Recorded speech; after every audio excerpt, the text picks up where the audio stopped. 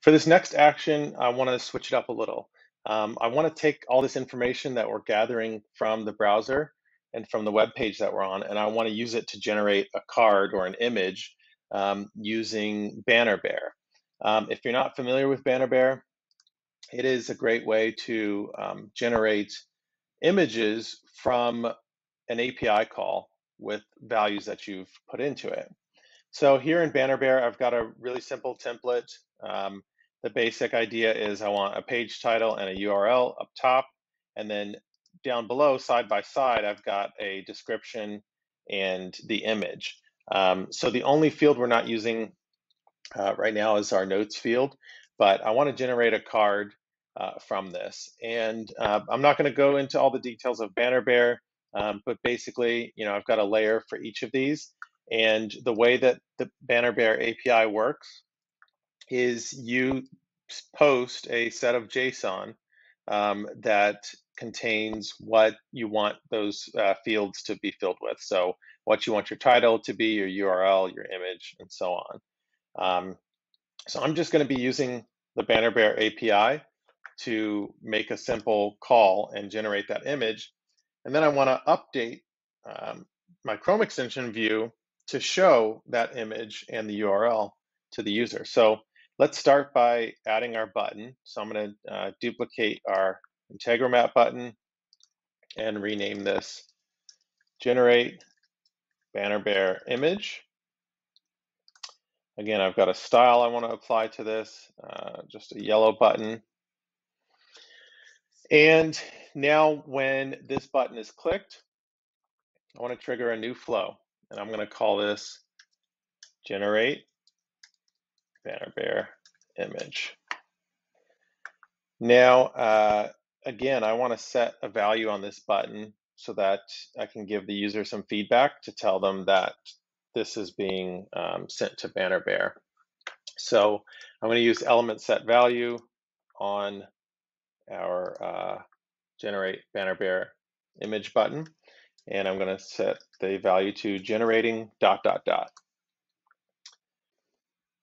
So I pasted in my API endpoint step. Again, I won't go into all the details of Bannerbear, but I'm sending it my page title, my URL, my image, and my description, and just sending those to the API. And then on my page, I'm setting a response or setting a variable called Bannerbear response that I'll use to pull this information in. I'm also going to add the timer step that we used before, so that after a second, I can go to the next step. The way that Bannerbear's API works is you make the call to generate the image, and then you have to make another call to get that image once it's been generated. So that's what I'm going to use the timer step for. And for this, what I want to do is create a flow called get generated Bannerbear image. And this will be the flow that actually retrieves the image from Bannerbear.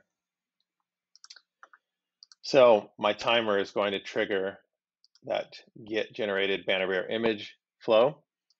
And we're going to trigger this after about 3 seconds.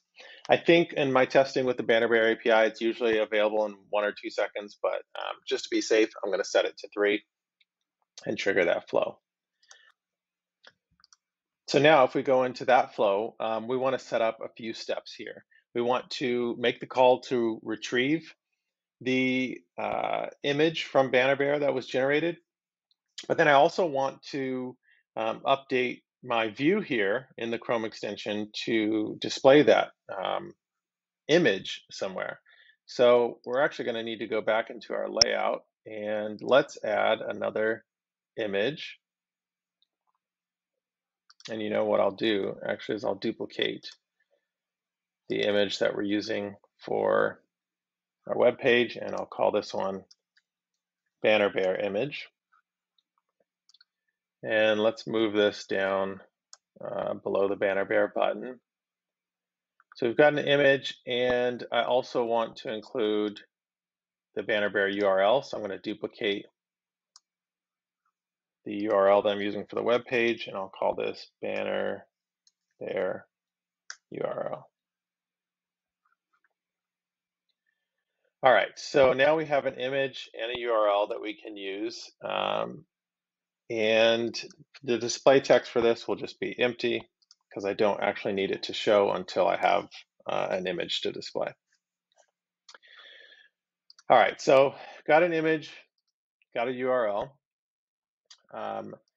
Let's go set up our action now. Okay, so I've pasted in a flow, or an action, I should say, into my flow for get generated Bannerbear image. And what this does is it makes a call to the Bannerbear API. And what I'm passing is a UID that I received from my Bannerbear response. So it's the Bannerbear response variable that we generated earlier. Sorry, Bannerbear response variable, and then I just added a path for UID. Again, this is specific to the Bannerbear API, but it's a unique ID that tells it which image I want to pull. And that's really it. I'm setting the response into a variable called Bannerbear image that I can then use in the next step to populate the image. So let's do that now. So let's add an action for set value. And the element that we want to set the value into is our new Bannerbear image URL. I'm sorry, our Bannerbear image element. And the value is going to be from a variable. And it's this new one we just created called Bannerbear image. This is the variable that was returned from the API. And I can now set that into the image. I also want to set the value of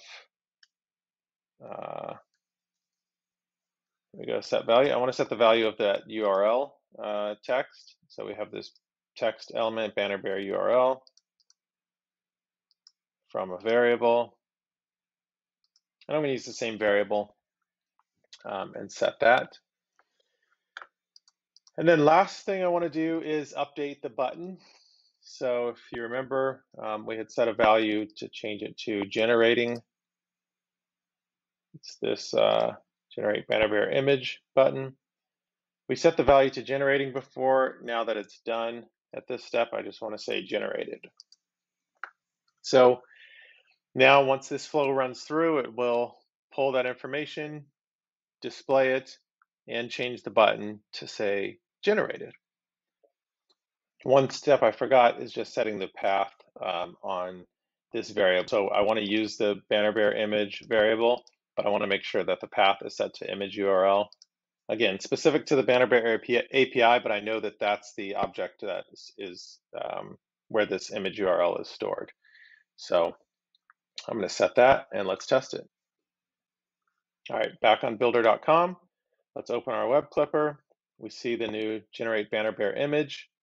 Now, what I'm expecting this to do is populate this template that I've created in Bannerbear with the page information. So let's click generating. Should be 3 seconds. Switches to generated, and now we see our custom image, and here's the URL for it. And I can actually take this URL and pop it into the browser. And there we see it. So it generated our image. It updated our Chrome extension view so that we can see the image here. And it changed the button to say generated. So let's try it on a couple other sites just to make sure it works how we expect.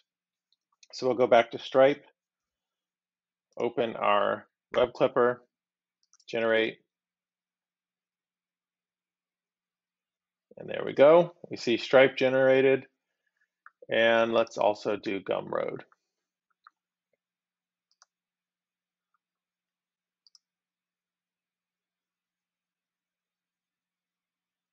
All right, and there we go. So now we've got a pretty functional Chrome extension. We're generating this image based off of what's on the page, and you can start to imagine how you could even link these together. We could connect our flows in a way where we generate an image from this web page, and then this image URL that gets generated, we could send that to Zapier or send that to Integromat and trigger workflows off of that, or we could save that into Airtable. So we have multiple options here, and we can sort of start to extend the functionality of this extension, which is pretty cool. So now we've got most of our extension built. The last thing I want to do is I want to give the users a way to reposition the extension on the page and dictate, which part of the page it's on. So in the next step, we'll add a settings view.